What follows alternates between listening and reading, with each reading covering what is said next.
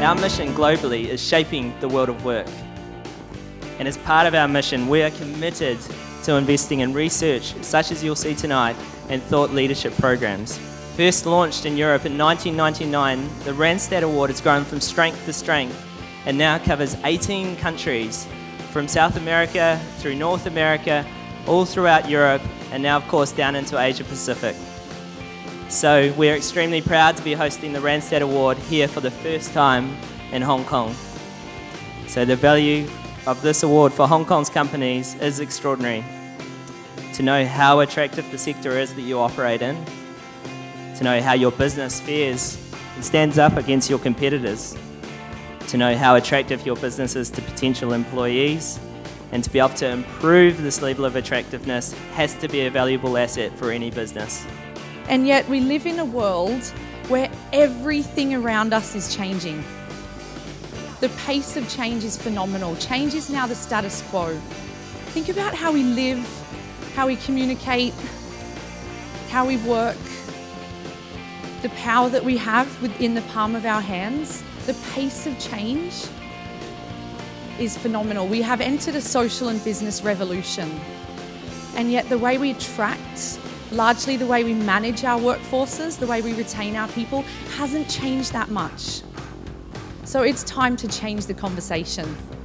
There's some incredible companies in this room tonight that are surprising your customers. You're delighting customers.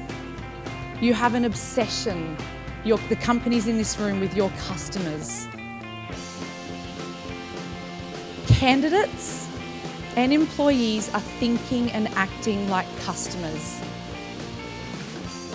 In the same way that our customers are demanding sophistication, demanding personalisation, demanding real-time response, real-time interaction, so too are our candidates, as you probably experience on a daily basis, and so too are our employees.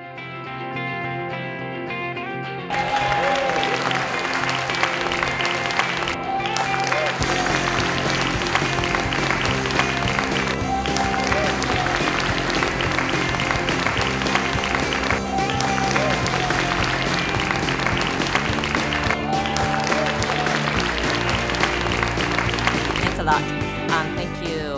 Thanks for Randstad for arranging this wonderful event.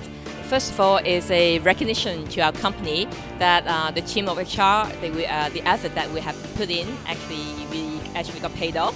And at the same time, I think it also tells us that we have to work harder, because next year the expectation will be higher. So we have to work harder to make sure that we will become the employer of choice again. They will feel, satisfactory and happy and inspired in working on our organization. Ladies and gentlemen, it gives me great pleasure to announce the winner of the 2013 Randstad Award. The winner is MTR. It's really happy. I'm so excited, so I'm not going to give a very long speech. I think I'm very happy to see that so many people would like to work for MTR. And I think at the same time, I think it's the people in MTR, they have made the company such a wonderful place to work.